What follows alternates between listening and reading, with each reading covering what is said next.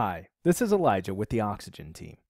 And in this video, I'm excited to show you the new conditions feature, which is introduced in Oxygen 2.4 Alpha 1. This video is intended to introduce the feature to you and show you how to use it briefly.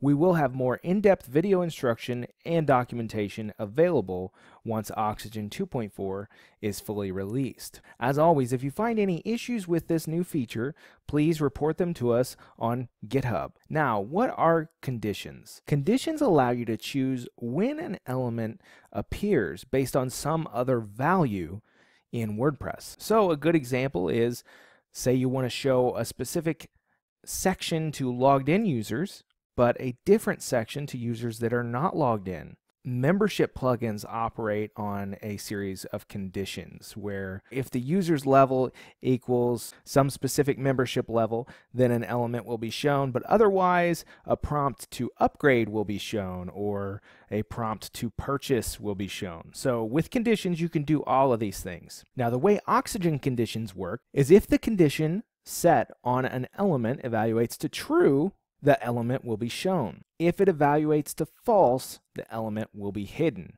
So let's show a quick example of that. So I have a section here, and I want to show it only if we're viewing a page with the title of sample page. So to set that up, we need to go into the properties pane after selecting the section. And at the top, just to the left of the link icon, we have a new conditions icon. So let's click that and click Set Conditions. We will add a condition, and then from our list of conditions, we will choose Post Title. And our operators, we will choose equals, and for the value, we'll type in the value that we want this condition to check for, sample page. So if this element is on a page or post, and its title equals sample page, it will be shown. Otherwise, it will be hidden. So right now, if we go to the front end, since this is a sample page, we will see the element. Now, if we wanted to hide this on the sample page but have it shown everywhere else, we could tweak our condition by changing it to post title does not equal sample page. So this would evaluate to false when viewing the sample page. So then we click Save. Let's jump to the front end and refresh. And you can see that section is now hidden because our condition is checking if the post title does not equal sample page. And if it does not equal, it evaluates to true, and then this section is shown. Otherwise, it evaluates to false, and it's hidden. Now, to control the way elements with conditions appear in the builder, there is an in-editor behavior option here. You can choose Always Show, which is selected by default. Always Hide, which is useful if you want to see what a page looks like if an element's conditions evaluate to false. And Show or Hide based on conditions. This lets you essentially preview the evaluation of the condition in the builder. So if we go in here and we switch this to a condition that evaluates to true, you'll see that the section actually appears in the builder. Now, one thing to note about conditions is that you can have multiple conditions per element, but this condition stack is treated as an AND condition. So we have post title equals sample page. If we add another one, like post ID equals 32, then both of these have to evaluate to true in order for the element to be shown. If they don't both evaluate to true, then it's treated as a false evaluation and the element will be hidden. So let's get rid of that extra condition. And the other really cool thing about the conditions feature is literally every element in the builder can have a condition applied. So if we want to display this heading conditionally, we can go up here and set a condition for it. This icon, this text element, the button, any of these images, they can all have their own individual conditions applied. So that makes this feature really powerful and flexible. Finally, if we look at the conditions we have, you can see there are quite a few, and we do plan to register more, but they don't cover all the bases. So what we've done is we've included a conditions API that allows you to easily create your own conditions for use in the builder. So I'll show you how to register your own condition and use it in Oxygen. So let's jump back to the dashboard here. And registering conditions in Oxygen can be done with your own custom plugin, but for this example, I'm going to use code snippets. I have already installed and activated code snippets, so let's jump to snippets in the dashboard. And here's a snippet we can work from where I already have an example condition set up. So the first thing that's pretty important is to check if the Oxygen VSB register condition function exists. This helps us avoid errors if it doesn't exist and we try to call it. So I like to wrap my condition registration in this if. Now, if we look at the structure of Oxygen VSB register condition function, we have a few arguments. The condition name, an options array. The first value in this array is options, which is where you can input the predetermined values that you want to look for. So in this example, it's a true or false condition, so I've just put true and false. You can also allow the user to input their own value by setting custom to true. In this case, I've set it to false. Next is your array of operators, which will be used to evaluate the function. And then the name of the function that evaluates the condition for you, and then the category of the condition. And then if we look down here, here's the function that evaluates the condition. And to that, we have passed in the value and operator variables. And these are used within the function to evaluate the condition. Now, to illustrate how to set one of these up, I'm going to go ahead and make a condition that checks if a user is logged in or not, which is a very common use case for condition. So we'll start by calling the Oxygen VSB register condition function.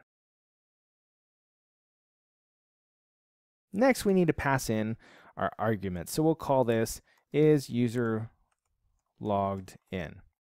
Now our options. So we start with an array, and then within that array we have the options key, which itself is another array which can contain anything, but in this case we'll use true or false since we're just checking whether a user's logged in or not. Now our next key is custom, and if this is set to true, the user is able to type in their own value rather than just choosing true or false. And for this case, we'll leave it as false. Now the next argument is our operators. So that's going to be an array of operator values. So we'll do equals and does not equal. Now we have the name of our callback function. So we'll call this Oxygen is user logged in callback. And then we have the category of the condition, and we'll call this user category. Now we have registered our condition, but we need to handle the condition with our callback function. So we'll create the function Oxygen is user logged in callback, and it needs to have the value and operator variables there. And now within this function, we will evaluate the condition. So first, what are we comparing to? What do we need to check? So in this case, we want to see if the user is logged in. So we're going to set up a variable called logged in, and then we'll use the WordPress function is user logged in. And that'll return true if the user is logged in and false if it's not. Now we're going to compare that to the value which is passed to this function when we register the condition and the user chooses the value. In this case, it can be true or false. And we'll set that to a Boolean value of whatever the user passed to the function. Finally, we need to go ahead and evaluate this. So the way this works is we set up one condition which checks the operator. And in this case, we'll check if the operator equals. And if it does, we're going to evaluate the logged in variable against the value variable based on this operator. So if value equals logged in, then this will evaluate to true, so we just need to say return true. Else, return false. Great, so now we just need to handle the does not equal operator, so we'll just add an else if. operator equals, does not equal, there we go. And then if value does not equal logged in, return true, else return false. Great, so now we're checking the value that the user has chosen against whether the user's logged in or not. And then based on the operator, we're returning true or false, which will determine how the element's hidden. So let's go ahead and save this snippet. And then let's jump into the builder where we were at before, and we'll refresh the page. Now, if we select this element and go into the conditions and look in our list, we will have is user logged in under the user category. So in this example, let's set up two sections. This section will be shown if the user's logged in, and it'll say welcome and then the user's name. So we'll use insert data to insert the current user's display name. And then we'll add another section that says please sign up. Please sign up, guest. Great. We'll tell them sign up now. All right, so if the user's not logged in, we want to show them this section. If they are logged in, we want to show them this top section. So let's set up our conditions. For the top section, we'll hit the condition, go to set conditions, and we'll say is user logged in equals true. We'll have that be shown. And then on this one, we'll set is user logged in equals false. Great. So now if we jump into the front end, we will see the top section, which we've chosen to show to logged in users. And then if we grab this page and visit it in an incognito window, which means we're logged out, we will see the other section, which says please sign up guest. So in this way, you can see how easy it is to register a custom condition, assuming we do not have a built-in condition that meets your needs, and then use that condition in Oxygen to show elements to the specific people and in the specific scenarios that you want to show it. Now again, we'll be registering many more conditions as development continues on 2.4, but we have a baseline there for you to experiment and play with, and we'll also have some preliminary documentation available on the API so that you know how to register your own conditions and try that out. If you encounter any bugs or issues with the alpha, you can report it on GitHub or feel free to send us an email at support@oxygenbuilder.com. This is Elijah with the Oxygen team, and thank you very much for watching.